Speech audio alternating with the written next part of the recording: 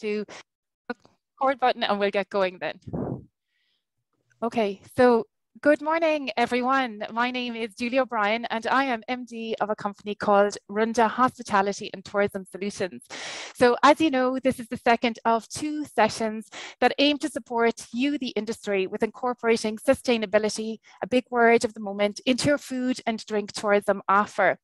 So this particular session is focused on hospitality, and we have a special call out to Taste of Ulster restaurants, as we would like you to tell Food NI and Tourism NI about your sustainable dishes. So keep that in mind. In return, there's an opportunity for up to 50 restaurants to secure media promotion through Food NI and Tourism NI. So just to let you know, Michelle Sherlow will give more details on this at the end of today's session. So today we have an incredible lineup of speakers. We're going to start with Michelle Sherlow of Food NI, and after that we're going to have Gary Quaite of Tourism Northern Ireland. Following on from that is Conor Spacey, who is Culinary Director of Food Space, and he's going to provide insights into the benefits of sustainability. There follows then Paula McIntyre, who is well known to a lot of you, who'll share the story of Slow Food and the Causeway. And after that, we'll have Ben Craig, who is Director of Big Blue Mountains, and he is going to leave us in no doubt about what a sustainable food business truly stands for. So as I said there at the beginning, at the end, we're going to allow a little time for some questions. So at that point, you'll be able to unmute yourself and dive in with a question, or please feel free to put a question into the chat box. So guys, I've been waiting here eagerly to start this morning's session. I'm super excited to hear what these speakers have to say today. It's been my honour to work with food, drink businesses and experiences throughout Ireland.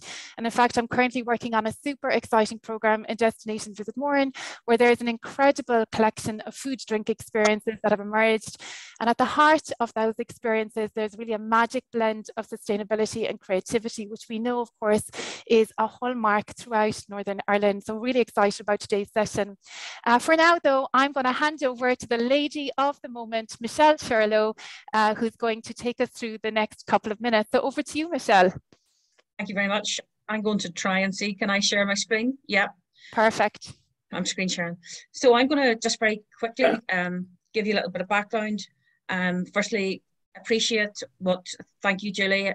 And thanks for mentioning what we did last week as well. We had a very similar seminar, but that time for people developing experiences. And I think I'll maybe mention that again at the end. So appreciating that Northern Ireland has been a real food journey, one of great success for the last decade. We'd had our first ever year of food and drink in 2016. We had Taste the Island in 2019. And we won World's Best Food Destination, as you know, in 2018. Appreciating that everybody is coming out of lockdown and facing many challenges, but we're aware that sustainability is going to be a key issue for the future and a really key factor of choice for visitors coming to Northern Ireland. The pandemic accelerated market forces. It accelerated love for local. It accelerated health and a concerns about health. And finally, the one where sustainability is really included is the focus on conscious consumerism and people being much more mindful of what they're buying, wanting to shop more consciously and eat out more consciously. Prior to the pandemic, Food NI and Taste of Ulster were working on this issue, but during the pandemic, we did actually produce the Our Food, Power of Good campaign, which is all about Northern Ireland's food being good for us, being good for the environment. And I'm just going to show that in a little minute. We realise everybody's on a journey. Part of that journey is we want to work with you to promote these sustainable dishes, and more of that later. But firstly, here's the Power of Good advert that's coming back onto television in March.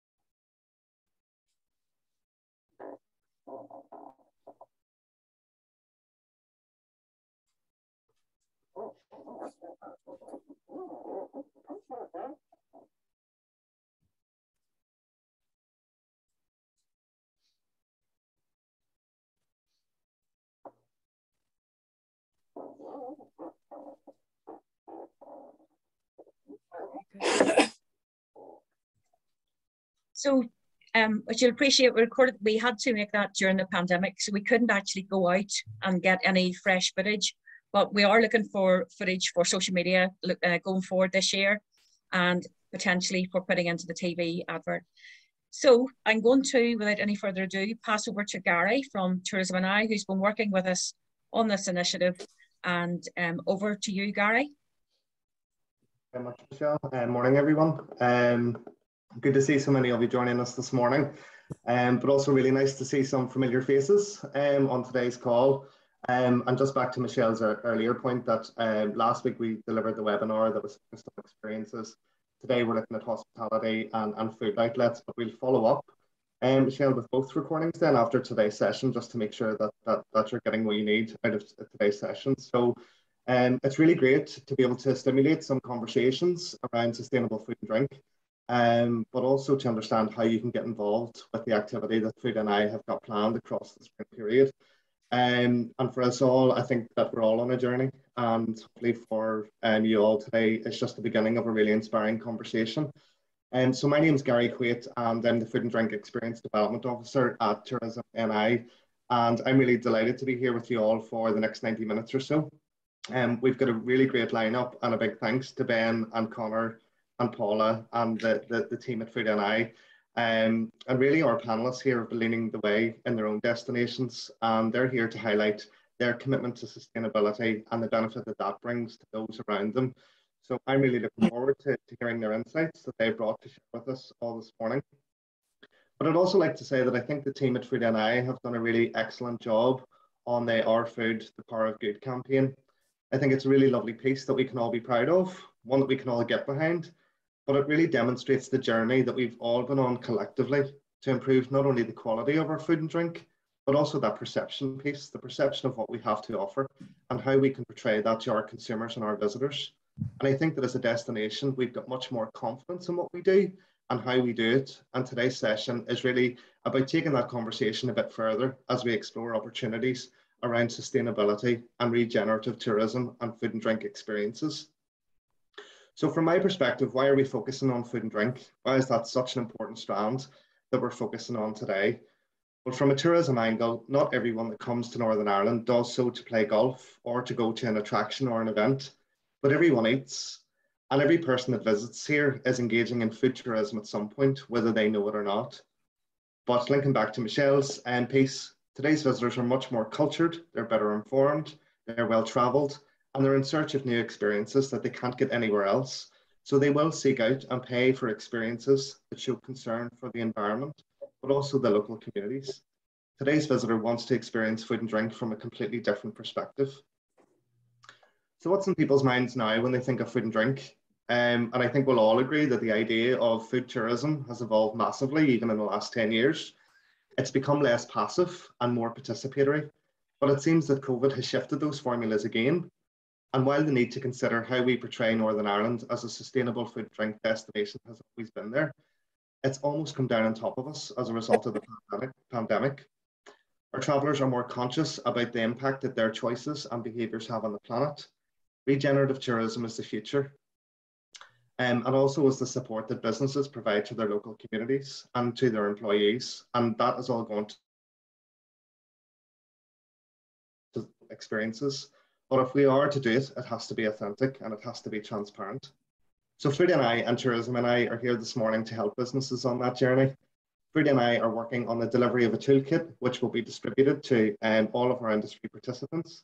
That really has a focus on sustainability. And Michelle and her team will also give an update on how you can get involved to amplify the great work that you're all doing within your own businesses with a specific food and drink campaign. So we're inviting you all to be a part of that programme.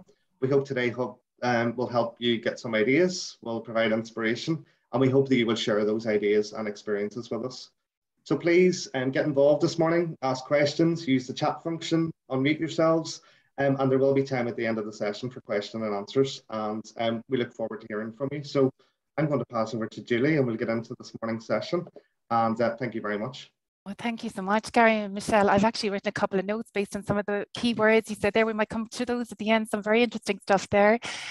Right now, though, Connor Spacey, I believe we're up for a duet, are we? Yeah. I think we are, yes. Lovely, lovely to have you, Connor. So how about we kick off? You let people know who you are and, you know, what the food space is all about. Yeah, thanks, Guy. I'm delighted to be part of this today. So I kind of have two hats. So Food Space is our business here in Ireland and also in the UK. We're a contract, our management catering company. So we would work with big clients, different types of clients throughout, as I said, Ireland and the UK on their food systems and food programs within the workplace. So I hate to refer to the word of canteens or anything. It's far removed from what we might have experienced previously. But the idea is Food Space itself is 7 years old. We currently run 25 cafes and it's all based on a fully sustainable ethos, right from start to finish. So from where our food comes from, how it travels, how it gets to us, what we do with it, and how we work with waste and what we work with our packaging and everything that food touches, which is huge, obviously, the entire food system. And I also work with a non-profit organization that we founded 6 years ago called the Chef's Manifesto, which is a United Nations and World Food Programme backed initiative. We launched that 4 years ago, just going on 4 years ago. And it's now in over 100 countries. The manifesto itself is in English, French, German, Spanish, Chinese, Japanese, and we just released it in Dubai in Arabic as well. So the idea there is to work on a global food system and giving chefs the tools to make their kitchens more sustainable and looking at food globally, because while it's so important to look at our food local, food is global and food will always be global. Food will always have to travel and we have to bear that in mind as well. So that's my two hats. That's kind of where I sit at the moment. That's super impressive. And you said that the business, the Food Space, has been in operation for the last 7 years. So sustainability has always been a cornerstone of what you do. Is that right? Always, yeah. From day one when we set up Food Space, the idea was we looked like sustainability was something for me. I've been studying for over 20 years. So I'm not sure whether that's a good or a bad thing, because while I'm studying it for 20 years and the food system, it's progressively got worse, but there's reasons behind that as well.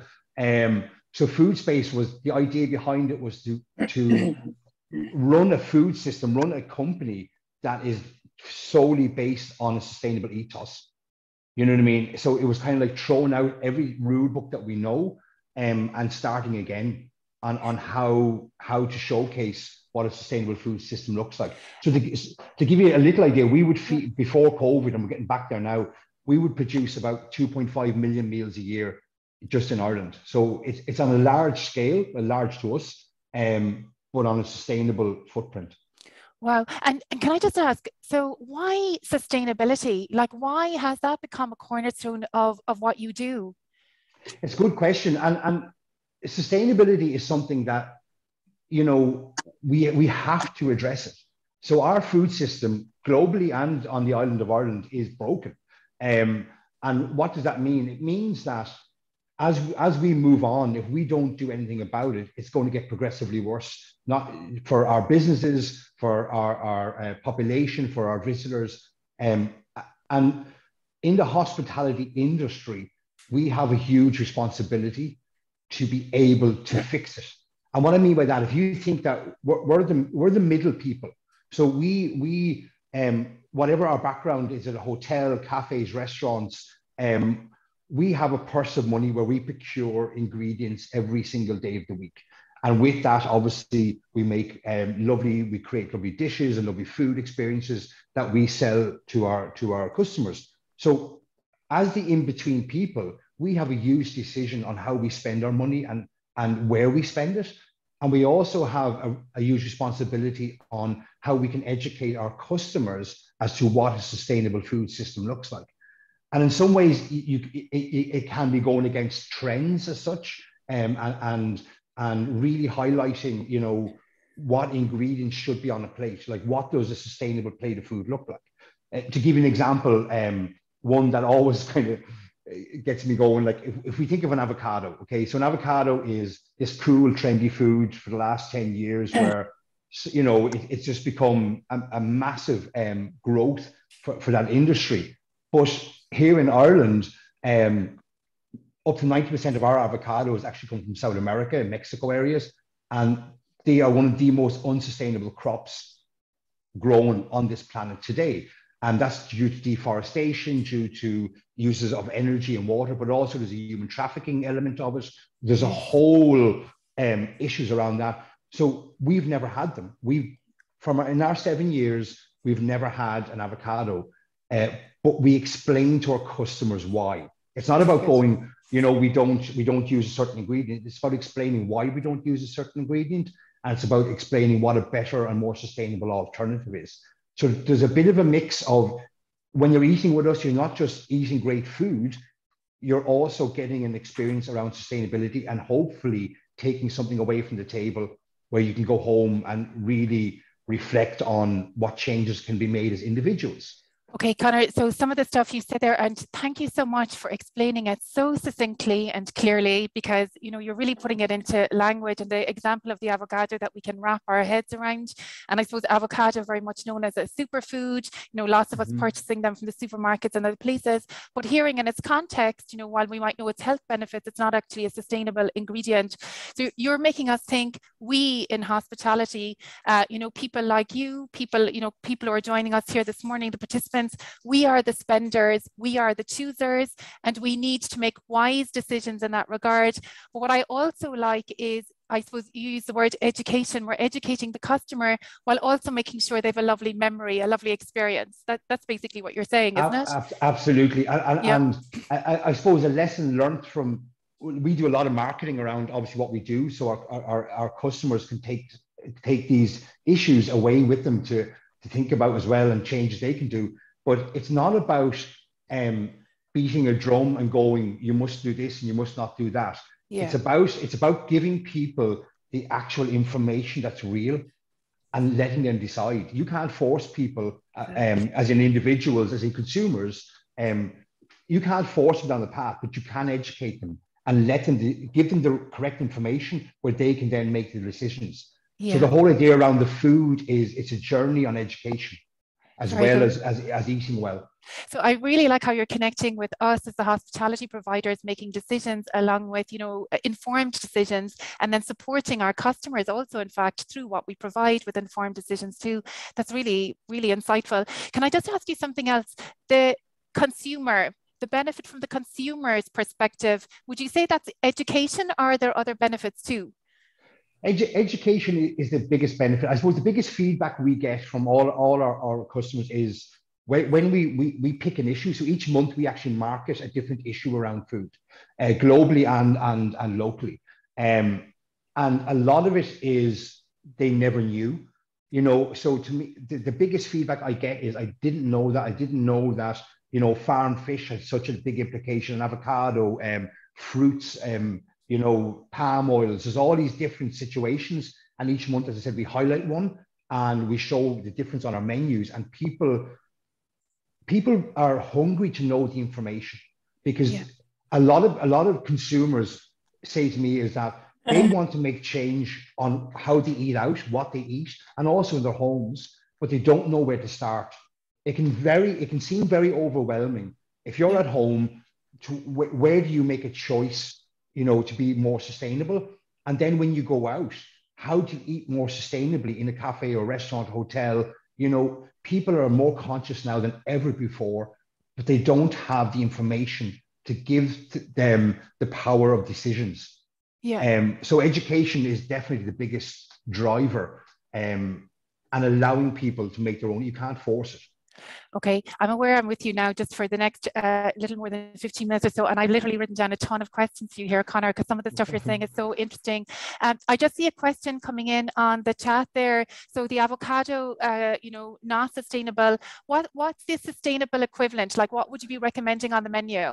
Well, in terms of nutrients and the actual healthy side of an avocado, which it does contain, and again, this is not a knock on avocados. Avocados that are grown within Europe and all are very sustainable. There's in France and Spain, and also further afield in African countries and so on.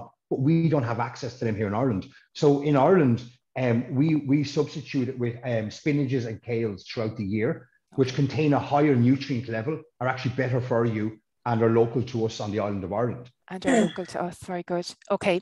All right. I'm going to keep the questions come hard and fast, Conor, because I want to make sure that we get as much information out of your head as possible.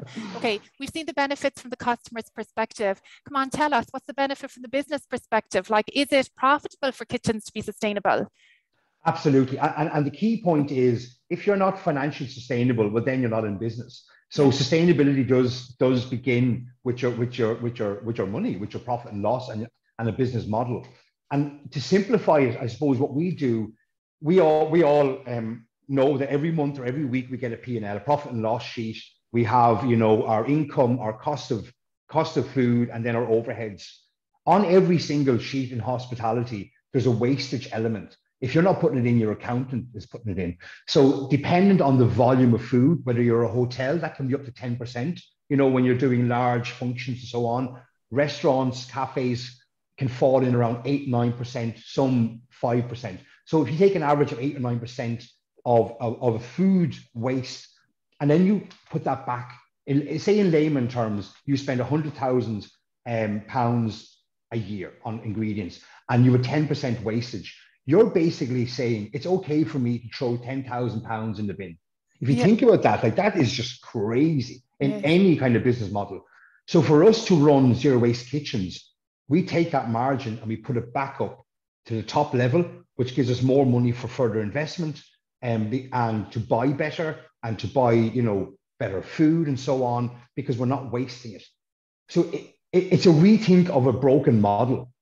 You know what I mean, in simple terms. So Conor, can I just ask there, are you saying, because you did say that I think you provided 2.5 million meals a year just in one facet of your business, which is enormous. Are you saying there is no food waste, or there is food waste and you're doing something different with that? Exactly. It's how to determine. There's two types of food waste. There's food waste, which comes in your back door in terms of packaging and so on, how your food gets to you. Okay. There's food waste in what I call production waste. So that's us as chefs, how we prepare our food. So when we're preparing food, we throw away our skins, our fruit peels. You know, we want a piece of meat or a piece of fish to look a certain way and present a certain way. So we have all this production waste. And then we have our plate waste, which is our portion size, which is not what's not eaten on the plate that comes back to the into the kitchen. It's identifying all these different facets of food waste and really concentrating on what can be done. The plate waste is the more difficult one, because once waste comes back in on the plate, you can't do anything with that. So that's going to compost, but you can manage it. You can manage the quantity of what it is. And that's a simple term for us, where we weigh our plate waste and we work out what a percentage that is of the food that we produce. And that can lead to very simple steps like, are our portions too big? Is there an element on a dish that keeps coming back that no one wants? If it's a slice of tomato, but then remove the tomato. It's about really understanding every single dish you produce and what the customers are telling you by what they're eating or not eating on it. And managing that cost is a huge one, but an easy win. You know what I mean? It's understanding what's behind it. Yeah. And production waste, again, makes up the biggest percentage. And I always use the example of a cauliflower. I'll be very quick on this. You buy in a head of cauliflower, for average, say it's costing you £2. The head of cauliflower comes, it's got the white in the middle, it's got all the green leaves, it's got the stem, the stalk, and everything on it.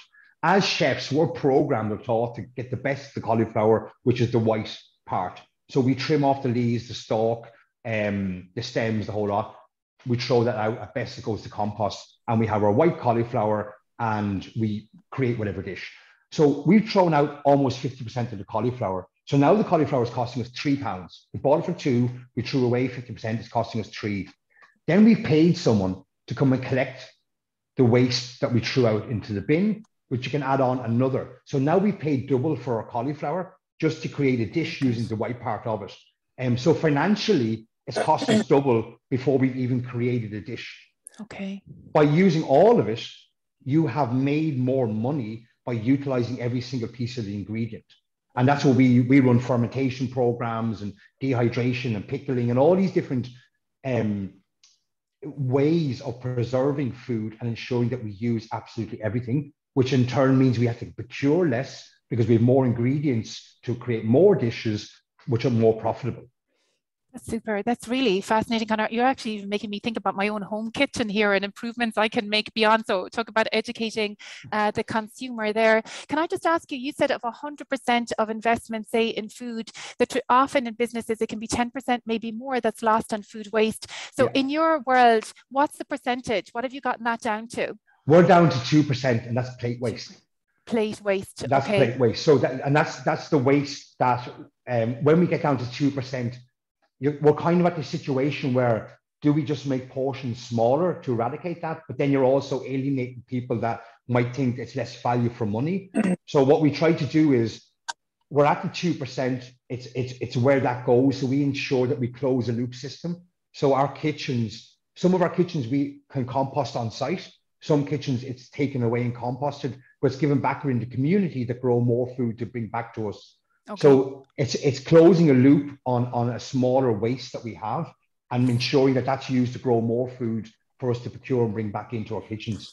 Yeah, Conor, and I really like that you are watching what's coming in on the food plate, and maybe even, so I suppose it's a very solution-driven model, isn't it? You're looking at maybe where every business looking at maybe flaws that can be corrected so that you become more efficient. So super, super interesting. Okay, can I ask you something else?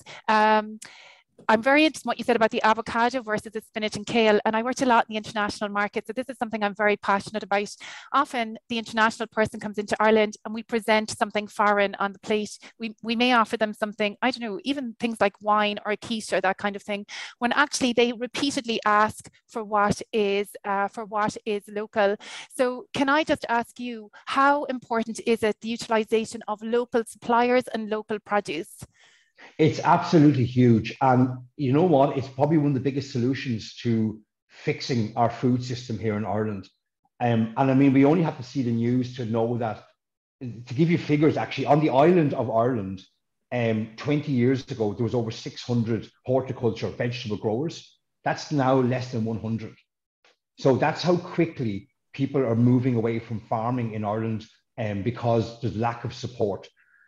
There's a bigger issue there where we talk about lack of support within governments and legislation, but there's also us as consumers and as buyers for our businesses can really approach that in a better way. And for me, when we plan our menus, as a chef, chefs in their nature can be very creative and they want to create food that tastes great and looks well on the plate. And in a lot of cases, they're not necessarily thinking about the carbon footprint or the outcome of producing this food. We work in a different way. So each week, all our head chefs get a list of everything on the island of Ireland that is in season right now. And with that list, that's all they can procure for their fresh food. So yes, we import exotic, fruit, tea, coffee, chocolate, spices. But when it comes to our fresh food, we're able to keep that on the island of Ireland and work within the seasons. But it's not what a chef might want to do. Our farmers tell us, this is what's coming up. This is what's ready next week. This is what I'm harvesting in 2 weeks or whatever that might be. Or we also, when they occur problems around, it's too wet or it's too dry and a different harvest, we work with them on that. To me, the farmers are the heroes of the entire food system. So it's not about talking at them. It's about listening to them. They know the land more than any of us ever will as chefs. And we need to educate ourselves on what they can do and work with them as opposed to creating food because it looks great and it tastes great. But you know what? 60-70% of it could have been imported. It's probably the worst, most highest carbon footprint and emission than any other food. So to me, it's key. And it's also key for the economy and basing it back into your locality. Yeah, so what I really love there, so there's a lovely narrative coming out in what you're saying, Connor, because you know you're one voice doing a thing in your own business, and then how, and we've got lots of participants here this morning, we could make this a collective, and I'm sure there are other people who've joined the same, who've begun the journey or are midway or advanced in the journey like yourself, how a collective of voices could really affect change from the perspective of hospitality. And what I really love in what you're saying is you're bringing, you know, it's not chefs in isolation, but like the farming story coming together with the chef and actually putting that narrative on the plate. And now I'm going to ask you something back, because, you know, in Ireland, we can make the mistake of complaining about our seasons. So, you know, we can be joyful about the bounty of spring, autumn, and summer. So what happens when we come to seasons like winter? There are, so, okay, you have the what we call the dry spell in harvest, which is mainly later. It's mainly around February, March, which we're coming into now. We're in between, you know, we're starting to plant, not much as harvest is ready, but there's a lot of stock. There's a lot of stock elements. So a lot of farmers will have stockpiled from the last harvest, especially around root vegetables, potatoes, carrots, parsnips, turnips, celeriacs, all these lovely vegetables that are not coming out of the ground right now, but they would have 3 weeks or a month ago and are ready for sale. We also, because of our fermentation programs, we prepare last harvest and we pick and ferment certain foods to be ready for now. So when we come to what we call the dry spell within harvesting, our menu switches more to ferment and pickled foods. Yes, we have fresh items as well, but we're adding elements onto our plate because we have less food available. And that's about working with the seasons. Once you know what's coming up, and farmers will educate us on that, we can plan in advance as to what our food is going to look like. Okay, and also we're not just emphasizing then, you know, the quality of local food produce, but also seasonality, the fact that, you know, 100%. this fresh, which is really interesting. I'm just going to call out one thing that really has stuck out in my mind from something you said. I wrote it down here, that using local suppliers is key to us resolving our food problem. I think that needs to be put out in capital letters for everyone here this morning. Really interesting. So Connor, can I just ask there, so we have people who've joined us this morning, you know, some who have very, you know, I'm sure like myself, varying levels of understanding around food waste and sustainability. What, you know, just think about someone who's not begun this journey at all. What are your top tips based on all the experience that you've gained over these last number of years? I think the biggest thing is to start in small steps. If you come up with an idea that you want your restaurant, hotel, or whatever it might be, kitchen to be sustainable, and you go in gun ho, you're going to trip up. You need to map out a course of where you're going to begin and where you're going to end, and do it in baby steps that you're not overwhelmed, because it's an overwhelming, broken system. If you look at the entire food system, you will be overwhelmed. It'll be very hard to understand where to begin and what to do. The first thing we always do with our new kitchens and new chefs joining us is we start off with one day. We take a day where we remove all the bins from our kitchens. There's no bins in the kitchens. And we say everything you would have put in a bin, you now must put into containers. You know, so you got fruit here, veg peels here, whatever, meat trimmings, fish, whatever it is. And they're all put into different containers. And at the end of the shift, we identify every single one of what would have went into a bin from production waste. And then we identify ways of how we can put that into our menu and we use that in dishes. And there's different ways, as I said, fermentation, picking, dehydrating. Some of it is making stocks and soups, because it's about, if you don't look at the food, once the food's gone in the bin, it's out of sight, out of mind. And that's difficult then to visualize it. We literally pour it out onto the tables in our kitchens and go, right, here's today's production waste that was going to the bin. This is all edible. This is all food. What are we going to do with it? And then we start our training process from there. And our chefs get on board. Like we're constantly training, you know, it's not we've done that, let's move on. It's a constant, as the seasons change, our menus change, there's new waste to identify. And a lot of the answers are in the past, really, to be honest with you, in terms of how to preserve food and use everything from it.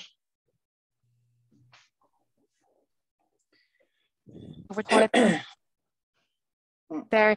So your first piece is take bins away and make and its waste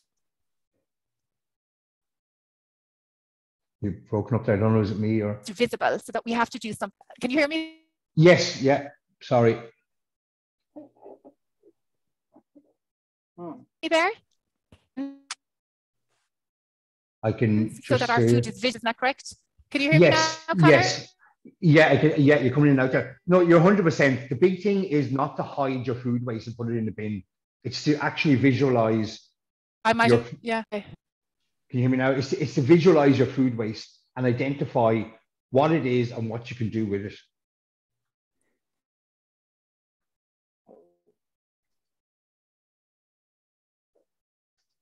Someone's gone. And then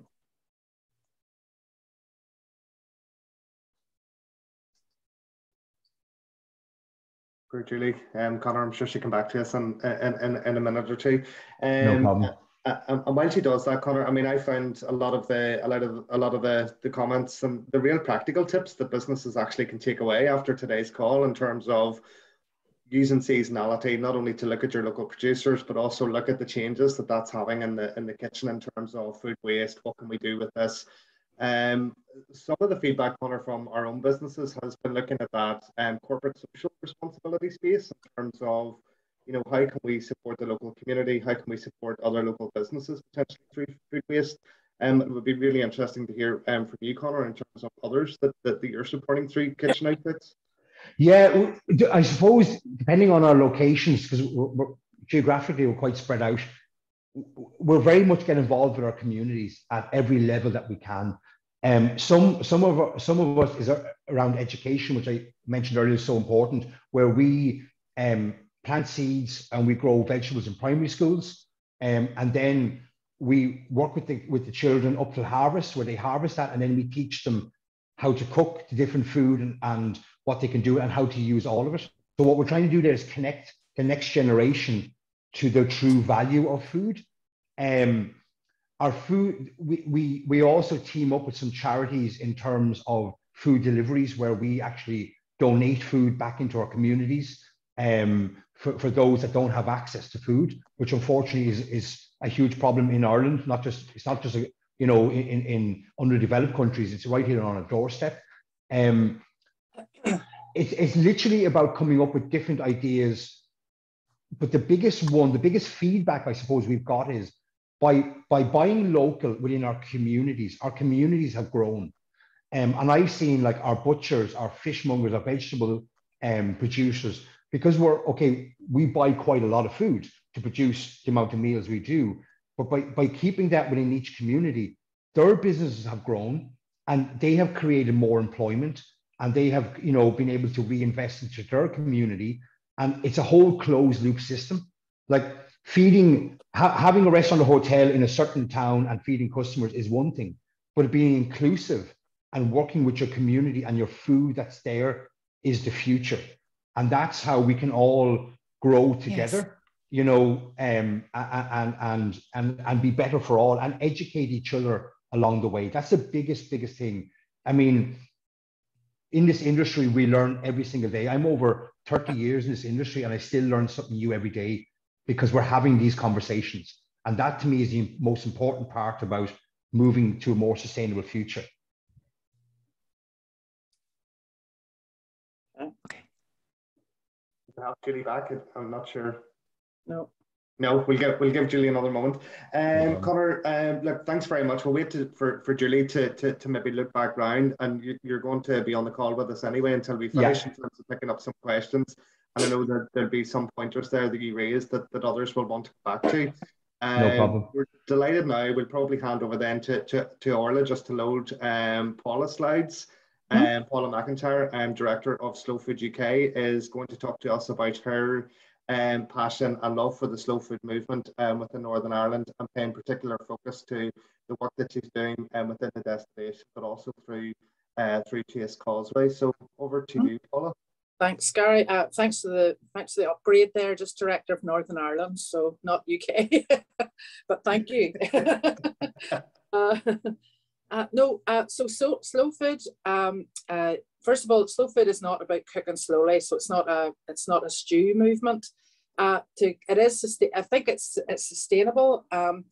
to me, to put it in a nutshell, it's really the way our grandparents produce food. So you were using everything from any meat that we produce, so nose to tail, with vegetables, root to shoot, naturally organic, and then eating seasonally. So all of that there. So can I have the next wee slide there, please, Orla?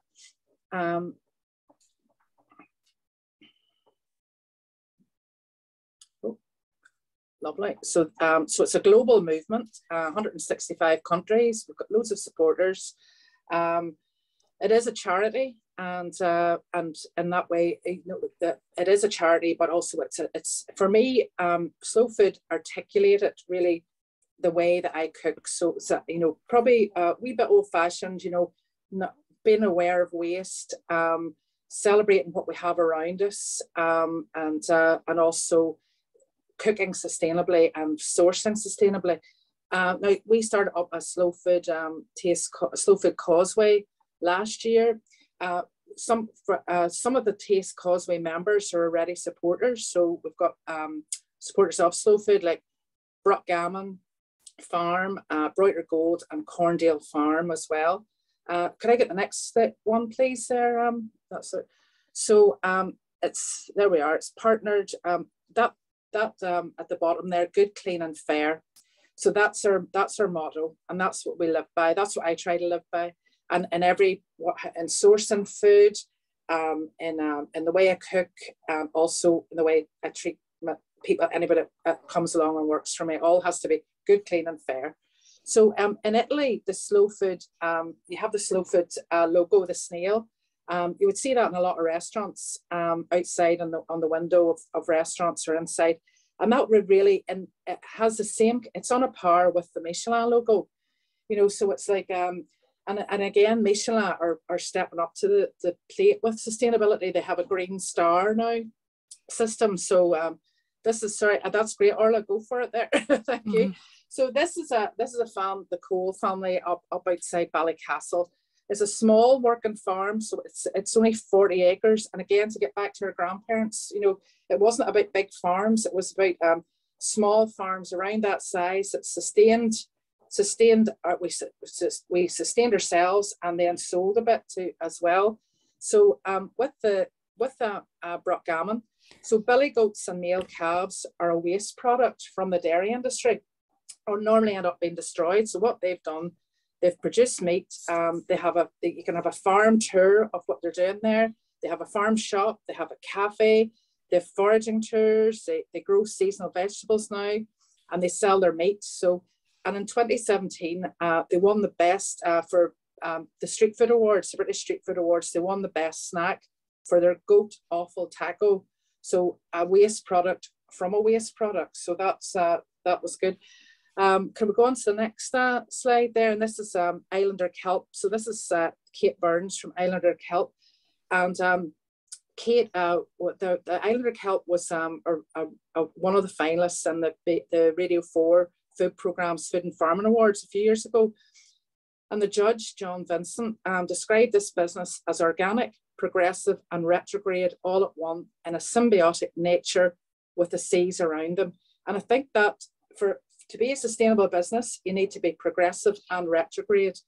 And you also need to be in symbiotic nature with everything around you. So that includes your local, eating seasonally. And I think that, it is, from my point of view, it's easy to me to plan a menu around what's available. And then another important thing for me is to tell a story when I'm making up a menu. And I think that's something that we really need to get back to and celebrate. And if we go on to the next one, please, Orla. So this is Ursha Minor. So again, Ursha Minor, a sourdough, a bakery. They do coastal foraging tours with Claire McQuillan from Feasting on Weeds. And this is something that people are really embracing at the moment. So they're a vegetarian cafe, which I didn't really notice until I was writing the Taste Causeway book. And I said, I was interviewing them and thinking, oh, wait a minute, this is vegetarian, which is the way it should be. Food should be very attractive without having to, without having to have a lot of meat. So, and if we go on to the next one, please. So Source Grow is something that I got involved with last year. So it's started with Helen Keys, and if we go on to the next wee one there, and we had a launch that Michelle there and Helen, and then I think Adam, I think it was called. Adam's actually a Ryanair pilot who grows vegetables, so as well. So the thing about it is with Source Grow, a lot of chefs want to use local seasonal, but it's difficult to source. So this Source Grow brings everything together, so you can get your vegetables, and that will be, so it's still in progress, but hopefully that will bring everything, because that was one of the things that when we were working with chefs, they said that they can't afford the time or to go and drive to a farm to pick up, so while it's a beautiful idea, it's not practical. And I mean, last week I was doing a thing with Invest NI, a webinar, and Simon Dugan from Yellow Door, we were talking about sustainability again. And as Simon put it, it's not just about being fluffy and lovely and having sustainability. Now, when they tender for something, it's 50% of the tender is showing sustainability. So this is something that affects all our businesses. So it's not a nice thing to do. It's not like being involved with a lovely movement like Slow Food. It's about our profits, and it's about getting business. Can we have the next slide then? Sorry, please. Yeah, there's Danny Miller. So he a big supporter of the Source Grow and Slow Food, actually. But one of the things that I think, when we think of France, we think of it as very regional. Same with Italy.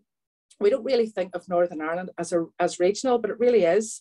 There are breads in Northern Ireland that are particular to certain parts, like Rusel you would get Rusel bread in East Antrim, which is a kind of potato bread. Indian sodas, which you get round the glens. Box Day that you get in the northwest, and also in Fermanagh. With vegetables like Leona's in the call there, her carrots that are grown in sandy soil, best carrots in the world. Our potatoes are all over a place. And other things, like we have we have water in the Loch Ness, and you have pollen, trout, eel, dolphin coming out of that, and you never see it in the menu. Well, what we'll see is sea bass, and you'll see sea bass, and they'll put local sea bass. That's an oxymoron. It doesn't exist. It's not legal to commercially fish sea bass in our waters. So what you're ending up with, you're putting this thing local on a menu. It doesn't mean anything, and in some ways, sustainable is in danger of becoming that local, where it doesn't mean anything. It's a marketing ploy. So as Connor was saying earlier, about the avocado. I mean, we don't need to. It's the same even with lemons. I pickle a lot of things. Pickle white currants in the summer, and use them for if you need astringency in your menu. The other bugbear with me is asparagus. Asparagus is on menus now. It's coming from Peru. It doesn't taste of anything. I think we need to get back to waiting for when things are available, and celebrating as they're available, instead of having to have asparagus on a menu in February, strawberries in your Christmas menu, and then you've got parsnips. I've had parsnips in July that have actually come from Australia. I mean, that's, the other thing about menus, you go into a restaurant and you get this big laminated tome. It's like a book, and it's I think if you have a laminated menu, I'm not going to visit you, because it just shows there's nothing. Everything is there. It's you've got these lots and lots of stock. It's not going to be fresh. It's not going to be it's not what I want to eat. So you see that one of the best examples would be New Forge House in Machrolin, and I was there a couple of summers ago. You get a menu. It's on a page. It's what's available. You get two choices, and it's difficult. That choice is difficult, to make. Whereas you go to these big menus and thinking there's nothing appealing on it, So when you cut down on your choice, you're cutting down on your waste. Another thing that I think we need to get back to is thinking about our menus. So if you're going to make pasta, you're going to use egg yolks, but where are the whites going? Another thing is, as Connor said there earlier about the cauliflower. I mean, that's a new thing. Cutting this cauliflower all back and losing all that. The leaves are great. I use carrot tops. I use beetroot tops. you know, anything like that, they're another vegetable, and we're ignoring them, you know, and you get, you know, parsley roots, things like that. Another thing, I think we're over peeling things. They're not in the compost. Scrub them as well. And Helen on the right there actually is growing rice in Ballinderry outside Cookstown. So we can grow everything in this country. I worked in the Ramore restaurant in the 80s, and when they had a Michelin rating. And I remember a big polystyrene box coming in with stuff from Paris. And in that box, there would have been things like veal, herbs, fresh herbs, lettuce.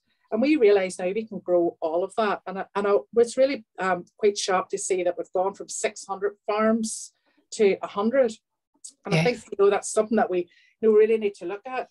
If I could go on to the other slide, just a few things here. So beetroot again. So this is a Babushka cafe up in Portrush. So this is his borch. So Babushka, there is a Russian element to George Nelson's story, that if you want to find out, there's a book coming out, a Taste Causeway book next month, that you can hear the whole story about. If we move on to the next one, there's a farm outside Portrush, and they have a vending machine for milk, and they also do, so it's the milk coming from the farm. So this is nudie made with ricotta from the milk, and then the pork, they have rare breed pork, so it's a ragu with the pork. And then if you move on again, so when you make ricotta, you end up with whey. So this is lamb belly from Red Spark Farm in the Glens. So I've cooked the lamb in the whey, and then pressed it and pannied it. The vegetable is another waste thing. The top of Brussels sprouts that we just throw out. Be absolutely beautiful. I hate Brussels sprouts now, I have to say, but the tops are fantastic. And then the sauce is made with the whey, and we've got a bit of lovage in that. So if we could move on to the next one. So ling. So ling is this is a brand ad of ling. So ling is a sustainable fish that we catch off the north coast. I've made that into a brand ad, and then some spuds. I think those spuds are from Brighter Gold, Richard Kane's spuds. So everything there, the fennel tops from my garden, and so is a radish. So everything from here, and we need to get back to celebrating, you know, the fish that we have here. We don't need to be eating local farmed sea bass from Turkey. You know, and another thing is, you have a situation now with the weather in this country. If the boats don't go out, then don't have fish in the menu. Don't resort to farmed or frozen. Just forget about it. This is a good thing about changing your menu. And if we can move on, I'm going to finish now. Sorry. If we move on. This is great, Paula. Yeah. So the last one here, this is again Brighter Gold carrots. So they have rapeseed oil, they have carrots. So the carrots are cooked in the oil like a confit. But a lot of the times, you know, a lot of chefs will throw that oil out. So I made an aioli with the oil, and then there's a furikake there made with the peelings, scrubbed the peelings, dehydrated them, ground them up with some sesame seeds there and a wee bit of black onion seeds. So you're using every part of the carrot, and there's a wee few leaves there of the carrot. So I think, just to sum up, I think, you know, the other thing that in slow food, that we work very closely with the Rare Breeds Survival Trust. And I think on a menu now, we need to get back to, you know, in Ireland, we have this model where you have the 3/4 of the plate as meat, and it doesn't matter where that meat comes from. And then there's a token gesture of vegetables, and then probably spuds. We need to turn that on its head, and we need to start sourcing good meat from this country and supporting our farmers here, and you know, and then having a small amount of meat, because if you've really good quality small amount of meat, even from a cheaper cut, it's going to have a massive amount more flavor than something that has been, you know, forced, and it doesn't taste of anything. So, and I think we really need, with COVID, I think people know the value now. They're cooking at home, they know the value of food. It's not enough now to go out and eat chicken goujons that have come from you know, frozen food company, and they want to see food, they want the story, they want the heritage, they want more to know about where their food has come from. And as part of slow food, we're educating everybody now. It's not just kids, it's about everybody where their food is. and demanding more. I mean, we have a situation in Ukraine now that's going to have a knock-on effect. So we have to get back and supporting our local farmers, not importing. We don't need to eat asparagus. Eat asparagus when it's available in May, when it's delicious, and forget about having that dung that they serve in the supermarkets now. Just forget about it. Okay, Paula, super stuff there, and actually my mouth is watering from the dishes. Apologies for the issue, Conor. I was getting so excited about the cauliflower there. I think myself and my internet were getting overexcited about that. So sorry I left you there for a moment, but I actually didn't miss much. I was here in the background. I could visualize all of you. So delighted to be back in again. Just picking up on a couple of things that you said there as Ben gets ready to share his slides there. I love, Paula, that you said good, clean and fair. I always think in tourism and hospitality businesses, we need to have absolute integrity. So I'm going to borrow those words. Actually, I think they're very strong and defines all of that. And both you and Conor picking up on a similar theme, actually, that a lot of answers are in the past. Like, we used to live sustainably and we've lost the skill, really, isn't it? And we're trying to re-educate ourselves. And it's not that distant of a past that we used to do that. So to regain that skill again. Okay, so I can see that there are questions coming in on the chat, and I want to make sure that we end up on time and that we have enough time for those questions as well. So with no further ado, we're going to hand over to Ben Craig, who is Director of Big Blue Mountains. So over to you, Ben. Hi, everybody. I'm just going to share my screen now.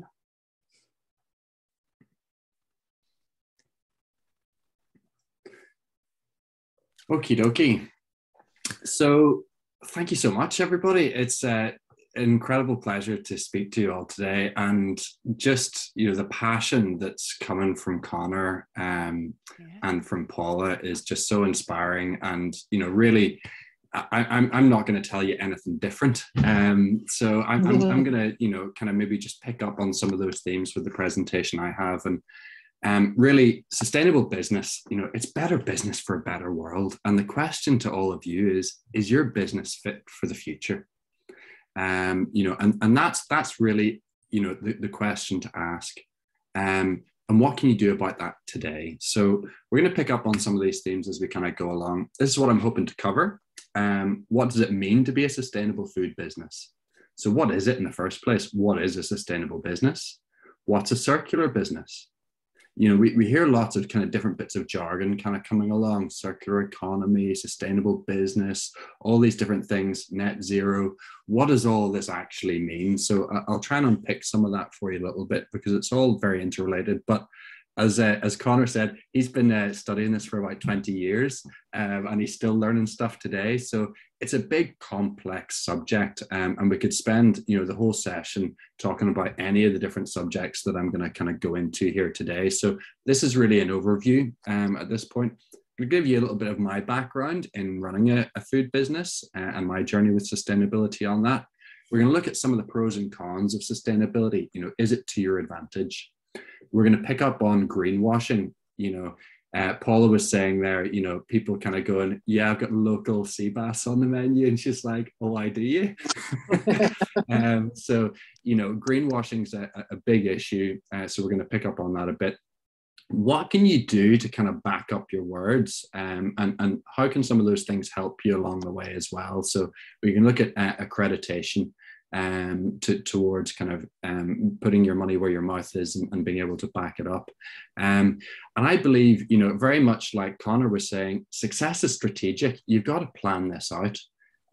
So I think taking a step back to understand where you are and what the road before you is a really good step. And then we're going to look at some practical ideas for having a big impact and finish up with those questions and answers at the end. So I'm a sustainable business consultant, but I started off in a kind of food business. So it's been a lovely journey for me. That's some of my contact details there. So firstly, what is a sustainable business? Well, you may have seen this model before. You may have heard it in different guises, but a triple bottom line: people, planet, profit. It's merging all of these things. What's your social impact? What's your environmental impact? And what's your economic impact? And how do these things come together to create value? So, you know, we've talked quite a bit about, you know, what's that value chain from, you know, taking something from a farmer transforming it into something and presenting it to the customer. But, you know, what's the impact to the environment as part of that? And have you taken it into consideration in your buying? What's the impact with your employees? Are you educating them? What's the impact with your consumers? Are you educating them? What's your responsibility towards, you know, the people, you know, in the country that you're maybe purchasing your food from, to take the avocado example, and modern day, you know, slavery or human trafficking perhaps coming into that. These are all the different elements that we need to consider as we come up with what's our value proposition in business. How can we integrate, you know, creating positive impact across all these different areas at the same time? So it's a balanced, purpose-driven approach. What's a circular business? Well, it's not this. This is take, make, use, waste, okay? This is the linear model that we're very familiar with. You know, so I'm going to take something, make something with it, we'll use it, and then what's left will go in the bin, and then we'll start again, okay? Circular business is that closing the loop that Connor was talking about. So we take, we make, we use, and then we reuse or we recycle, okay? And we design out waste. And what that does is it elongates your whole value proposition. So you extend the value of the product that you have. So instead of throwing half of your cauliflower in the bin, you've actually, you know, really extended the value that that cauliflower has to your business. So we can apply that in all sorts of different ways. And that's maybe a lecture for another day. So what was my journey in running a sustainable food business? So in 2011, I founded Root and Branch, and I started working with lovely organic local farmers like John McCormick in Helens Bay. And that led me on a journey into slow food. I met Paula, I met Dorina Allen down in Ballymaloe, and I got to go to Italy and find out all about what is good, clean, fair food. And it really inspired me. And I was very passionate about coffee. I loved coffee, and I thought I was doing brilliant. I had this will always kind of stand out to me. I had triple certified coffee. It was fair trade. It was Rainforest Alliance, and it was organic. I was so proud of it. I was down in Ballymaloe doing a food pop up at their festival, and Mark, who's the roaster down there, he said, "Oh, tell me about your coffee," and I did. And he went, "Well, that's not very sustainable." And I went, "What?" It's like, it couldn't be any more sustainable. And he said, "Well, you know, how fair is your fair trade? You know, and you know, what size of a farm is that's got that organic certification? You know, is that a micro grower, or is it a, you know, a mass production grower? Where's the flavor in that coffee that, you know, is seasonal?" That's kind of coming along. And so it totally turned things on my head and made me think about, well, oh, there's this thing called direct trade with farmers, establishing that relationship with farmers. You know, perhaps we can pay them, you know, more, you know, a better price by going direct rather than paying a middle person in between. And by being transparent about that, we can start to change things. So the vision became to make world-class coffee in Belfast with a triple bottom line. I read a book called The Social Entrepreneur Revolution, and it transformed what I was thinking about. That was when I came across that triple bottom line model, and it started to really change, you know, what I thought about, you know, oh, what's charity, or what's social enterprise, or what's the sustainable business thing, or what's a really you know, commercial corporate view of the world. So I wanted to go and be accountable to the market, but at the same time, I wanted to do that with an ethical base. So that was the vision. This is some shots taken from Ethiopia on a sourcing visit that we went there. And you'll see that, you know, you might see some red cherries there. That's coffee. Coffee is a fruit. And the other photos there are the people that are picking it. Every coffee cherry is hand-picked, and inside that cherry are two halves of a seed. Those two halves of a seed are then, you know, dried to get the mucilage off, and then they're processed. And you can see in that kind of big wooden spoon there at the other end, these are those green seeds. So that's what comes to us as roasters to transform into, you know, the kind of brown coffee bean that you're probably all quite familiar with. So this was our roasting process. We had a tiny little space in Jameson Street on the Ormer Road, and it was about, kind of really closing the loop for us between the roaster and the brewer, and kind of really getting that whole system down and trying to create that world-class coffee that we were so keen about. So that was the coffee part. The other part was the Northern Irish food producers really inspiring what we could put on the plate. So, we took regular visits out with our staff out to Helen's Bay Organic Gardens to go and visit John, to learn what he had in season, to learn about his approach to growing. And then we brought that to our plates. We worked with Boxty. We had Mike Thompson here from Mike's Fancy Cheese. We were working with East Coast Seafood around what we were doing. Springvale Farm for our eggs. Joe from Barra Bakehouse for our sourdough.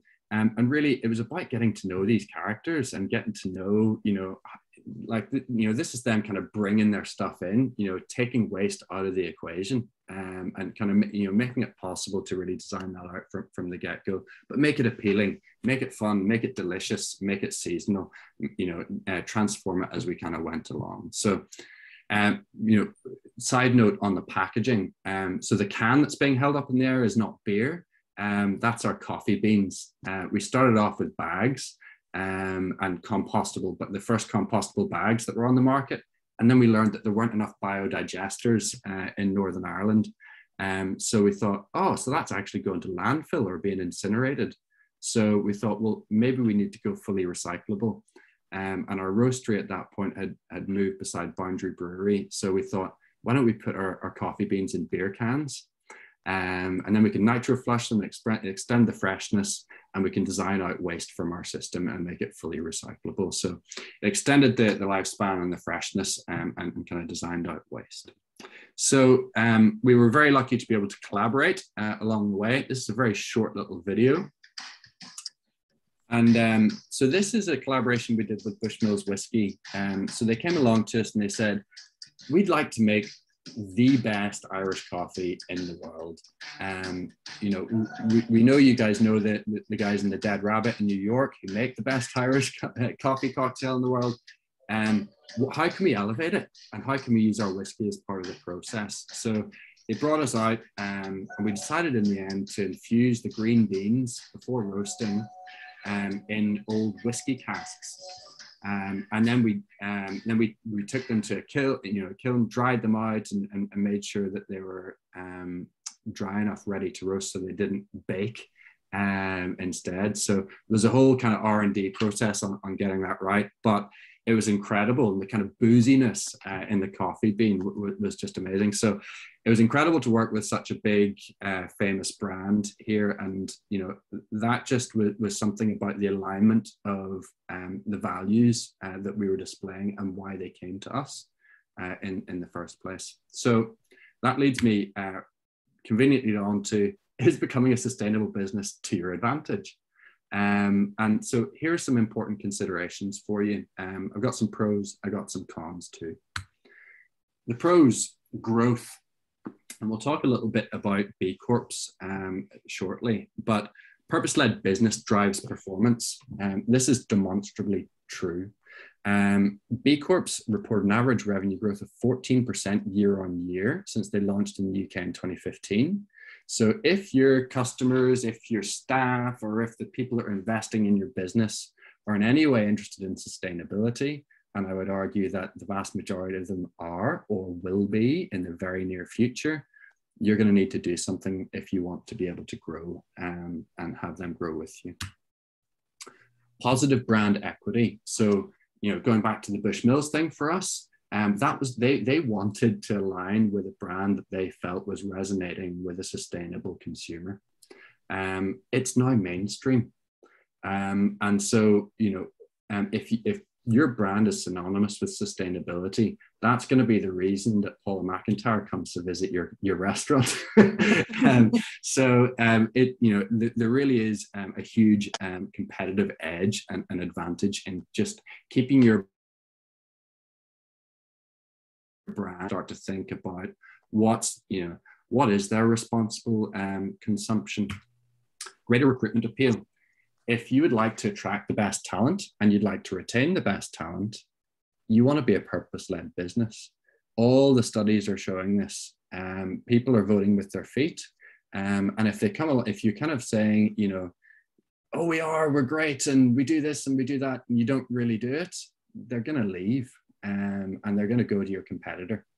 And that's just the way of the world at the moment. So you really need to kind of wear your heart on your sleeve and show it, and drive things forward with that ethical base, if you're going to attract the best. Procurement opportunities, and you know, Paul alluded to this as well. I think, you know, from June 2022, if you don't know, you know, the Department for the Economy have announced that all public sector procurement in Northern Ireland will have to demonstrate social value. And one of the big areas of that is around a commitment to net zero. If you're not doing that, and you know, I think Belfast City Council's procurement from April is if you don't score 7 out of 10% that's available for social value, your tender application will not be considered. It will be dismissed immediately. And that's things like paying a living wage. It's commitment to net zero. So it's really integrating that triple bottom line business model from the get-go and being able to articulate and back up what you're claiming. Cons, it's a change in focus, perhaps. You know, so if you start to kind of change what you're doing and you don't do that in the right way, that can shift your focus and you could have a detrimental effect on your business. Let's be real about that. You've got to be strategic and understand what you're doing, because you're tinkering with, you know, a machine that works at the moment or works in a particular way. But what we want to do is enhance it. So cost and time. Time is money. But you know, my argument back to you on this is, can you afford not to? This is the direction of travel. Are you on the bus or are you not? Are you going to be the first on it? Are you going to get on a bit later, or are you going to get on when the bus is gone? And I think, you know, it's not a question of if you're going to have to do something, it's a question of when. And so the longer you leave it, the more time it's going to take you to catch up, and the more money it's going to cost you in the middle of all of that as well. So turning a con on its head a wee bit there, but there we go. Greenwashing, what about it? What is it? So, you know, it basically means a company is claiming that its product or service is more environmentally friendly than it really is, by using terms like eco-friendly or sustainable, without having any evidence to support that claim. So, you know, oh yes, my sea bass is sustainable. Oh, is it really? Can you back that up, please? Did you go out and catch that? So I think it's very important to just understand this. You know, if you're going to make a claim on something, you just need to be able to back it up. There are some rules coming in around this. So in 2021, in October there, the UK Environment Agency launched a new project which is going to standardize metrics that are used in the food and drinks industry for measuring environmental performance. So if you're not adhering to these standards, you know, you may come a cropper on that front. And it's going to just get clearer about, you know, what does this terminology mean and how can you use it as we go forward. But really, who cares? Who cares is your consumer. Who cares is your employee. And if you are greenwashing, they're going to spot it. You're going to be outed on social media, and it will be swift and it will be brutal. So, you know, bear that in mind when you're making your claims. That, you know, the most important people to you are your consumers and your staff. You won't have a business without them, and you've got to kind of bring them along on your journey. So sustainable business accreditation, what's out there? There's a myriad of things. I'm going to give you, you know, a couple of quick things which are maybe relevant to you. The climate pledge. This isn't really an accreditation, but it's a commitment. And when you make that commitment, this is around your journey to net zero. When are you going to achieve it in terms of your scope 1 and scope 2 emissions, and then your scope 3 following that? There's a brilliant website, the smeclimatehub.org, where you can sign up to that. There's loads of tools on it. This is a part of the UK government's Road to Net Zero strategy around food and hospitality businesses, as well as other industries and specifically what you can do. Visit Belfast have put some money behind the Green Tourism Awards, so they'll support you to get it in terms of the cost. You can go bronze, silver, gold. So again, you can have that journey and that roadmap forwards of starting where you are. You can certify yourself as being carbon neutral with the Carbon Trust. That's the only globally recognized one that you can do that with. 1% for the Planet is great. They're doing some wonderful initiatives around the world in terms of improving the environment. So that really is a commitment to donate 1% of your profits towards that. B Corps, I've left this one to last because it's really a huge movement and it's a little more complicated. So we're going to take a little bit more of a dive into it. What is it? Well, basically, it means that you change your constitution of your business so that you put stakeholders above shareholders. So that means that your supply chain, your employees, and your consumers' interests are more important than shareholders' interests, i.e. the money. The money is important, but it's more important that you take into account everything else first and foremost. There are 4 different areas where you'd be scored: governance, workers, community, and the environment. And you take an assessment called the B Impact Assessment in order to get your value on that. It's free to do the assessment. It costs money to do the certification. And that's because you're then audited.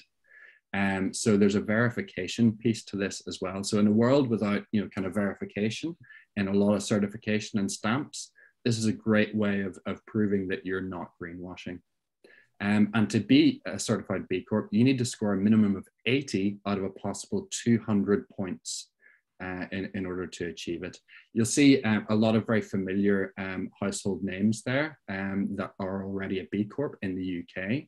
Globally, there's loads of really famous ones. And in fact, and I know Unilever is maybe a dirty word, but if you go to a big company like Unilever and you ask them, what's the most profitable area of your portfolio? It's B Corps. So we'll just move on from there now. So success is strategic. You really want to kind of set, a baseline of where you are. You want to benchmark that against your competitors. You want to analyze where are the gaps, what can we do, where are the quick wins, how are we going to catch up. That's going to give you recommendations of how you can innovate your business and make it more sustainable. And then you want to make an implementation strategy. So where do we start? Where do we go next? What's that future vision that we want to create? Some practical ideas for a big impact. Number 1, understand your customer. What are their needs and what are their wants? You need to identify how you can add value to the product or service that you offer them, but you don't want to compromise the value that your customer requires at the same time. So, people really do care about their impact on the planet and having local produce, but they also only have a particular window of time to have their lunch, and they've only got so much money in their pocket. So you need to appreciate those things when you're designing your menu and to make that work. So some of the tactics that Connor talked about are really helpful for that. Data is your friend. So Pareto's law would state that 20% of your customer types will give you about 80% of your revenue. So if you're targeting which dishes you might want to affect first, identify your most important customer segment. What's their average spend? What's their most popular dish? What's your margin on that dish? Can you increase it by reducing waste? If you pack that dish full of local and amazing ingredients and you maintain that zero waste approach and you maintain your commitment to their particular price point, then you're going to add great value to the customer. You're going to support local consumers and local producers, and you're going to improve your carbon footprint along the way. Test before you launch. Don't let your ego get in the way. I've got it all figured out. Actually, put your meal out there, with a focus group, get that 20% focus group together, get them in, get them trying it. Does it work? Try it out with those people. And if it does, then roll it out with confidence, okay? Be transparent and be authentic. Storytelling is one of the most important, powerful tools that you possibly have, but you got to use it wisely. You got to be aware of greenwashing. Okay. A good story can really propel your business forward, but it can spell catastrophe if you overextend. Okay. I'm going to finish, just with one little quote here from Africa, and that is, if you want to go quickly, go alone, but if you want to go far, go together. Yes. It's brilliant, Ben. Well done. I think even if we're on Planet Virtual, we need to give a round of applause out there to our three amazing speakers here this morning. Cheapers, it was riveting. Who needs TV? When you can hang out here on Planet Virtual with these insights here. I've made so many notes, and I'm going to encourage people now over the next 10 minutes or so to put questions into the chat and unmute yourselves. But if I could maybe ask Ben to stop sharing so that it's us out here in Planet Virtual now. And actually, I have a couple of points that I would like to bring up. So I suppose isn't it, because I know you didn't coordinate this in advance of today's session, and yet there was amazing synergy in all three of the presentations. So, you three are clearly friends and should hang out more together, because, there was a lot of, there wasn't anything that was off note there. So based on what Paula said, Ben, and also your comment on Drina Allen, you made me think of something. So I remember working with Drina a while back, and I always remember her saying, I have, say Germans from very busy companies coming to Ballymaloe to learn how to shell peas, and I remember when she said it thinking, and actually in that, she's defined so much about hospitality and tourism in Ireland. And a lot of you spoke about storytelling, Paula, the story of the pollen on the plate, its local provenance, and Connor, the story, of the farmer on the plate, and Ben, the story through the plate. And then you have to think, it can be very useful to see Ireland from the outside in sometimes, and to the north of Ireland with its own unique story rather than the inside out. So you think you spin the globe and you land on this small island in the middle of an ocean on the west of the world, and the perception that there is about island people and how we live and how we share that story. And so coming back to what Connor said there, that a lot of our answers are actually in our recent past. And that is something that I am very much going to hang on to in today's session. And just pulling up on something that Paula also said about the Italians and the way they celebrate regionality and seasonality. So you would know I lived in Italy through most of my 20s. If you go from one region to another, we all know this, unique stories, unique foods relating specifically to these areas. But I remember hanging out in my 20s going, actually, we have this here too. We're just not celebrating it. We're not sharing the story. And to go back to Paula's lovely insight into the pollen there, I remember Paul Cunningham, who you may know of more and larger, a great British menu chef, saying to me that he used pollen in one of the dishes on the TV show there, and the other chefs were blown away. They'd never heard about it. And so again and again, through hospitality and tourism, we're mindful individually and collectively how we share the stories of who we are and the unique story of our place, and how that translates in everything we do offline, as Paula said, when we're just engaging with people, or on the plate, what we present on it, or online through our social media. And I suppose, I always felt this in hospitality and tourism, but I feel it's come across really resounding today, how one individual voice can be powerful, and Ben ended with that amazing quote, but the collective of voices across hospitality and tourism, and the impact that that can have.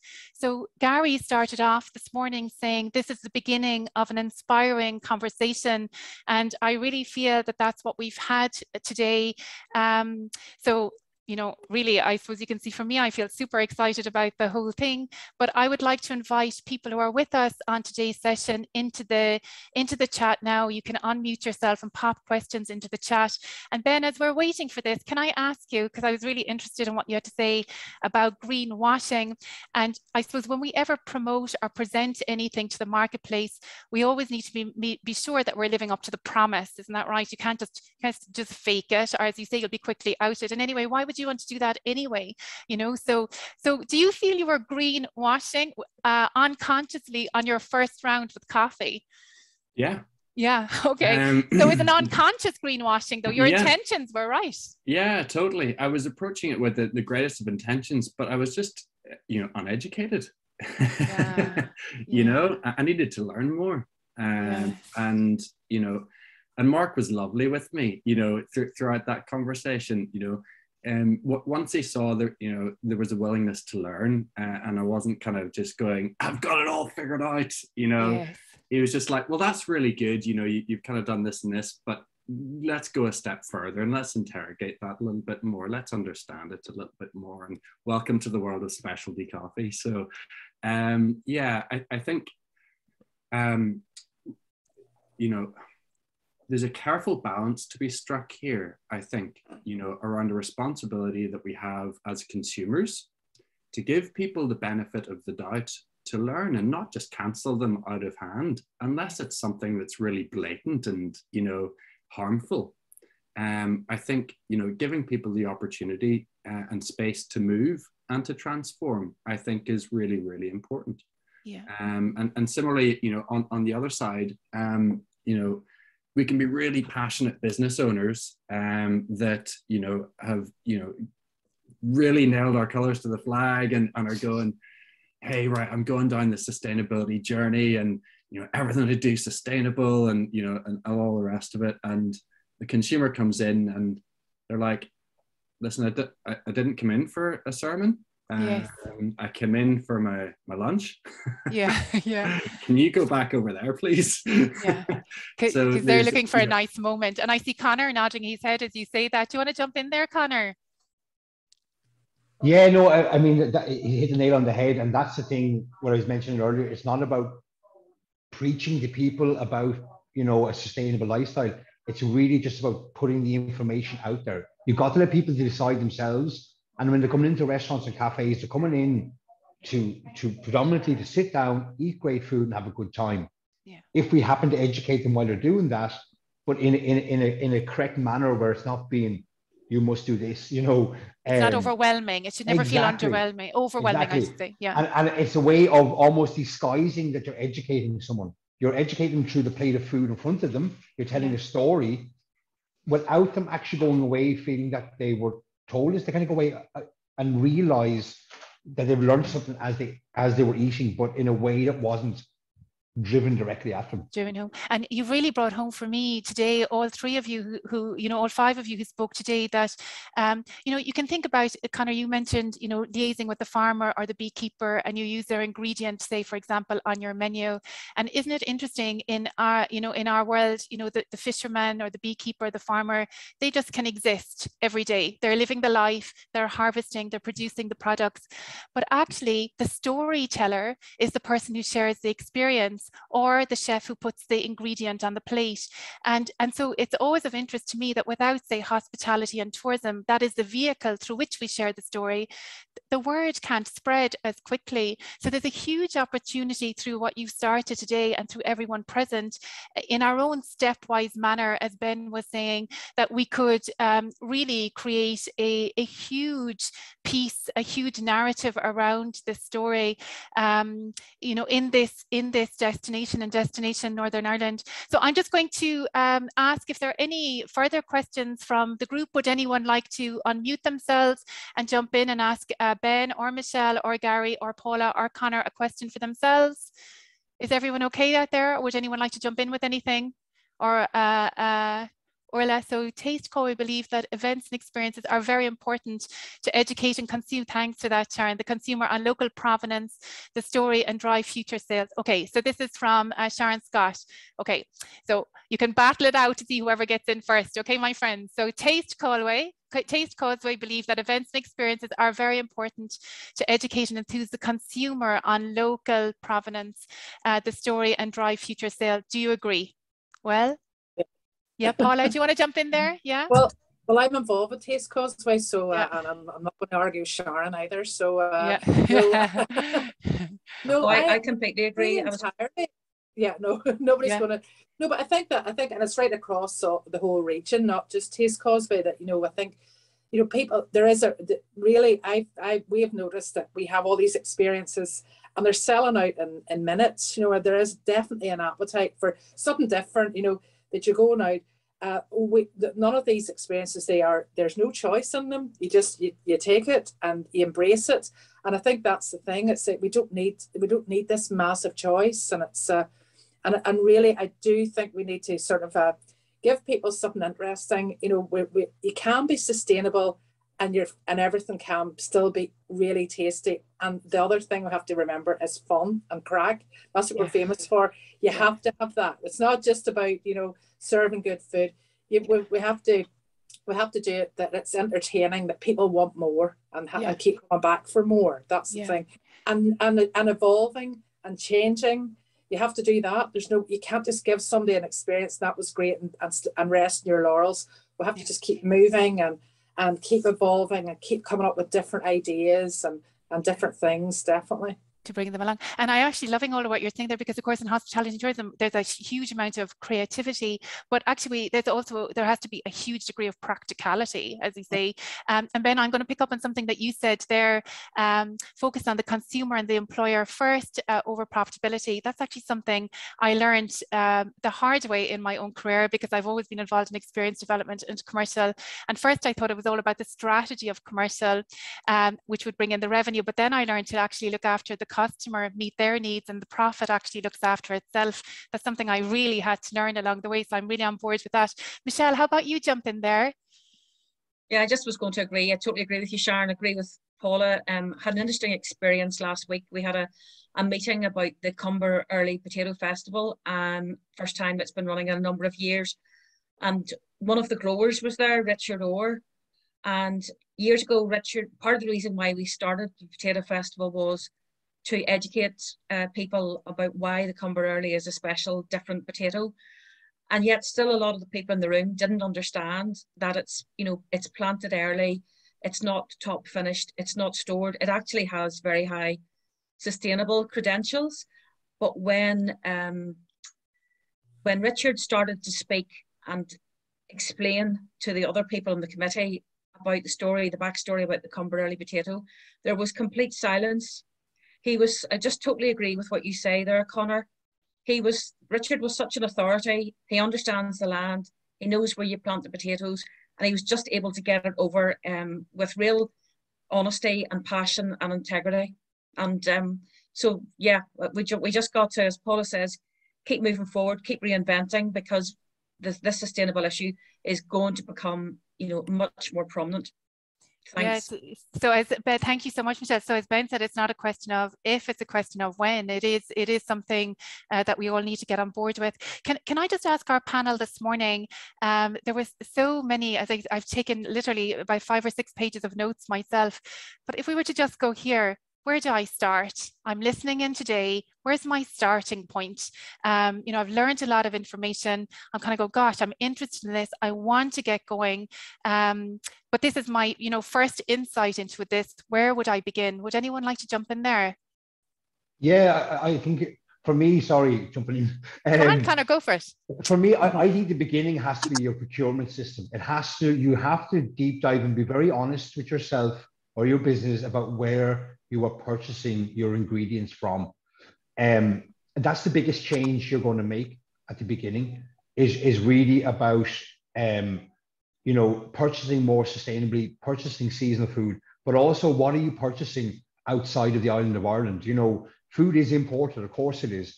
Like Ben mentioned earlier around your coffee, there's also your tea, your spices, your sugars, your fruits. You really got to be very honest and critical of yourself, of what you're buying and why you're buying it. Is it just price led? That's a false economy in some ways. So start with that, start with the procurement system and really look at how to buy better. It's then when you get the food and the ingredients, it's what you do with them, you know, but you got to work with sustainable, better ingredients coming in first. And then the rest of the journey comes from there. Comes in there. Well done. I'm just going to call on Gary Quaid, because I see your hands up, Gary. Yeah, just taking that critical view, Julie, as Connor said, is really, really important in terms of how we're doing business, how we can start to make efficiencies, how we can look within But going back to a point that Ben had made earlier, and it was another point that had come up in our session last week, and in terms of if you are looking for procurement opportunities or you're looking for new business opportunities, and this will probably speak to you, Julie, as well, just with your B2B background, is that when we're talking about tourism and we're looking at experiences, B2B, and those operators now are looking at sustainable practices. What is your one pager? What is your commitment to sustainability? How can you now start to look at that? How can you frame that? Because has been about throwing the ideas out there, but I think we need to recognise, particularly with the number of the businesses that we have here, we have a lot to celebrate. We do have a lot to be proud of. Absolutely. But how do we now start to put our best foot forward when it comes to procurement, when it comes to these sales opportunities? And that was a big takeaway, I think, for ourselves on last week's session also. Yeah, and Gary, I'm so interested that, and there are a couple of hands going up, so I'm going to get around to everyone that you brought that up, because there actually was a recent buyer session, and I was talking to, I suppose, a few friends and colleagues after that, and they were saying a lot of businesses were bringing up the topic of sustainability, a bit like Ben was saying, saying they were sustainable, but actually few could show in practice that they were living up to this. And there is one, I don't want to blow their trumpet too early, but there is going to be one hotel with an incredible sustainable story that's going to be announced in the north very shortly. Gold standard sustainable first on the island of Ireland sustainable story. And when they actually brought their story to the buyers, the comment that came back was, and you really are. This is the first time all day we've heard, and bear in mind this was Destination Northern Ireland tourism business. This is, and all the businesses that they were hearing from across the island, that you are the first one we've heard that really is. So how important that story is to consumer and the buyers, and taking up Ben's term, not greenwashing, but living up to the promise in reality, or else avoiding it until you arrive there. Can I just call, I see Kim out there with your hands up. Do you want to jump in there, Kim? And I noticed you're doing some work on a culinary arts degree. Hi, yes. Some of you in the group might know me from previous kind of workshops and things that I've done, and I'm going to be going back into lecturing, and one of the things that I'll be teaching on is a new culinary arts degree, and it's called the Sustainable Kitchen. And what I want to do over the next few months is to gather some best practice case studies or businesses that are moving through the process of starting from zero and working their way up to becoming more sustainable. So if any of you are interested in becoming a case study or a site visit or working with me, I've actually put my wrong email address in the chat, so I'll just go on now and put my correct email address in. Perfect. Thank you. Well done, Kim. And before I pass to Michelle Sherlow, I just want to pick up on something that Portia has said in the chat there. So obviously no stranger to food. It also is important to recognise that using sustainable food gives hope to not only general people, but those making the change in the food industry. And I think that's such an important point, that we can inspire ourselves, may really affect change in our businesses and within the industry. But actually, and I love the way Michelle described the story of the potato there, inspire our local community firstly to stand up and be proud of what we are, and that spills out into wider communities there then as well. So really interesting. Michelle, do you want to jump in there? Well, just to follow on, I totally agree again with Connor. It's so much depends on your procurement system. Recently I was at a dinner, and I'm not going to name anybody, but they said they were trying to tell me they had a lot of local suppliers, and I had a few glasses of wine in me at the stage, and I said, look, I can name 100 local suppliers within 20 miles here that you don't have on your menu. So hopefully there'll be a change there. The other thing that shocked me recently was I was asked last year to judge some green awards, and I was just really amazed. I think, Ben, you and I had a conversation about this. So many of the large businesses are approaching this issue really from the point of view of saving money, and it almost was like, the old just-in-time procurement systems. And I really agree with, the whole panel. It has to come from, the heart. It has to be more than just a drive to cut down on costs, because, I think I'm not a Generation Z or whatever it is, but I could see through some of these applications that it wasn't really about sustainability. It was just about cost control.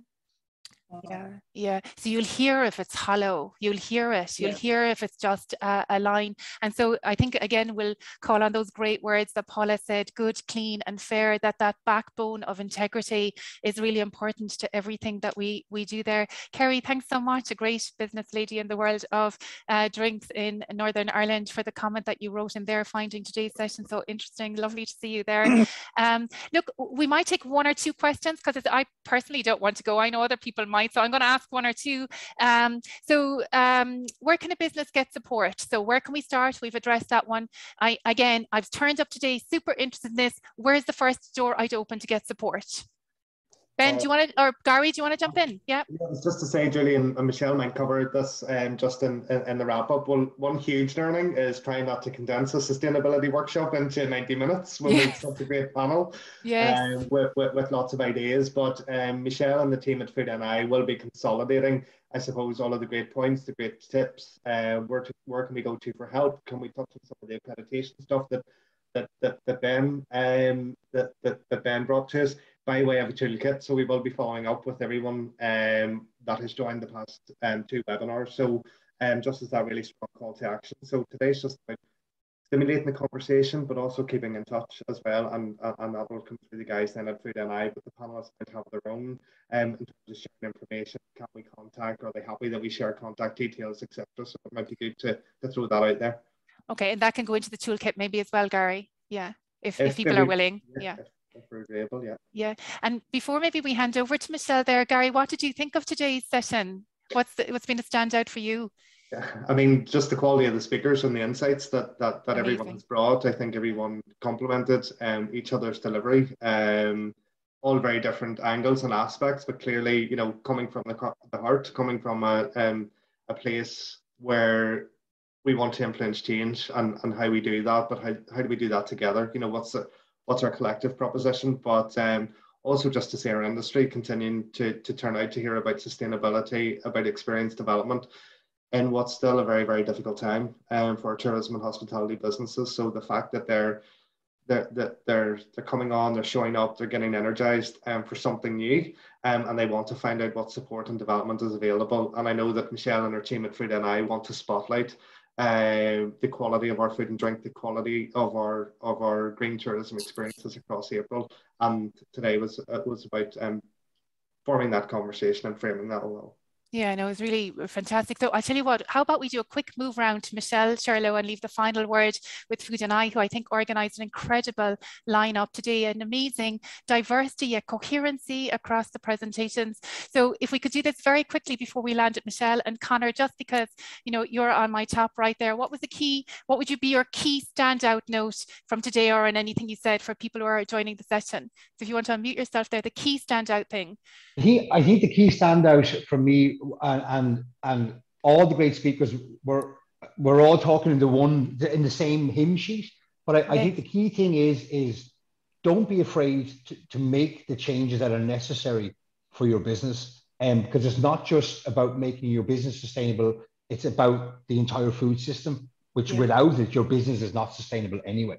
Exactly. So I think the biggest takeaway is that these changes need to happen, but they can happen in a very controlled manner.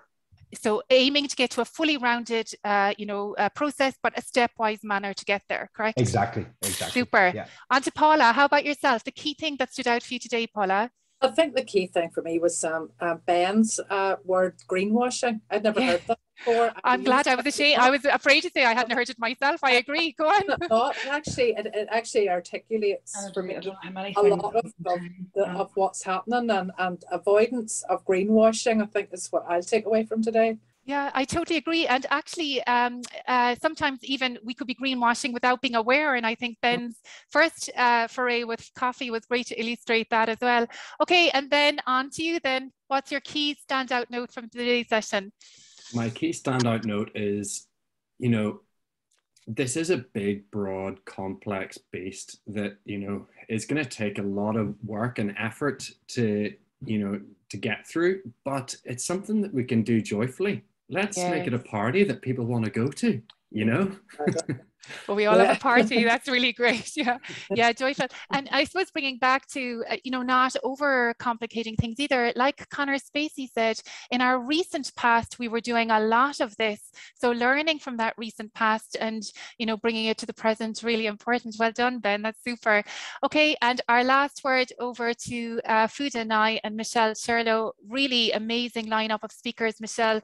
I've been totally inspired, but I'm going to leave the last word with you and maybe just an insight again into the call out for the Taste of Ulster restaurants. Okay, thank you. So well, I'm going to try and share screen again, which is this is just, I mean, it's been a great morning. Really appreciate everybody, all the speakers have been fantastic. So as we said at the start, we are going to try and promote some of your sustainable recipes and ideas. So here are a few top tips. Last week we talked about experiences. I think if anybody is interested in experiences, it'd be worthwhile following up with us afterwards, because it's a slightly different approach.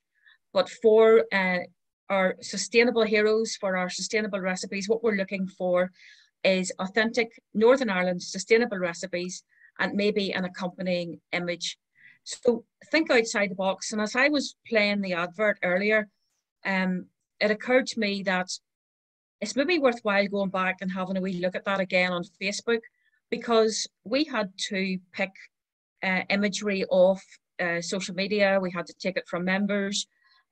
We're also looking for new imagery to put into it. But if you look at that style, it might be helpful. So maybe it could be, as I said, a recipe and an image. It could be a cocktail or a drink recipe from some of our great locally produced spirits, ciders or beers. It could be an afternoon tea shot with local food and drink. It could be foraging for edibles. It could be imagery of farming visits with the strong food and landscape theme. I think one thing that we want to do is we want to get through a sense of place. Oops, nearly show you that for again. So we want to get across the message that you're in Northern Ireland. So as well as sustainable, it'd be good if it was distinctly Northern Irish as well. And what we will be doing is a promotion around those. It'll be a mixture of different things. It'll be social media. It could be some bloggers going out to a restaurant. It can be incorporated in the TV ad, or sorry, on the social media ads, or it will be traditional press as well. The key thing is to get it to Orla at NI Good Food, and Orla will be in charge of helping with that. No, I can't go back. So you're okay there. Yeah. You could, yeah, well done. So sorry, finally, just, yeah, we're also looking for video as well as photography. So video can be great. As you saw in the advert, we took tiny clips of video and connected them together, and it all looked, you know, really professional. So don't worry about it being too high tech. Simple video can work really well. In format, if you can, please include some imagery and some copy to give us some context. If you provide us with social media handles, we will tag you. And as you can see, email it directly to orla@nigoodfood.com. Thank you very much. Oh, you're wonderful, Michelle. So lovely. I just see Portia Woods jumping in there. Thank you for a great session. I don't think there's any doubt about that. So just thank you to all our speakers this morning, starting off, of course, with the wonderful Michelle Sherlow of Food NI, who's been, I know, working super hard behind the scenes to pull this whole session together, and to Gary Quaid from Tourism Northern Ireland, Conor Spacey of Director at Food Space. I've not met you before, Conor. I'm looking you up, super interested in a lot of the stuff that you have to say there. Same goes to you, Paula McIntyre. Wonderful session. Loved all the food pictures. We'll be remembering those all day today from Slow Food Causeway. And Ben, brilliant insights based on real life, someone who's walked the walk, which is something we like to hear, director at Big Blue Mountains. So I think on that note, we went a little over, but I believe it was worth it. Have a lovely day, guys. And look, isn't this a wonderful opportunity to begin that stepwise story to really creating a resounding narrative for Destination Northern Ireland for its food, its specific provenance and sustainability. So well done, guys. Total pleasure. A big thank you to Julie as well for hosting today, and just a big thank you again to all the panelists for supporting Tourism and Food and on this journey. And we will be in touch with everyone and we'll do a mop-up of the last 2 sessions. So a big thank you again to everyone. A big thank you to you, Julie, and we'll see you again. Thank you, everyone. Have a good day. Okay. Bye-bye. Bye.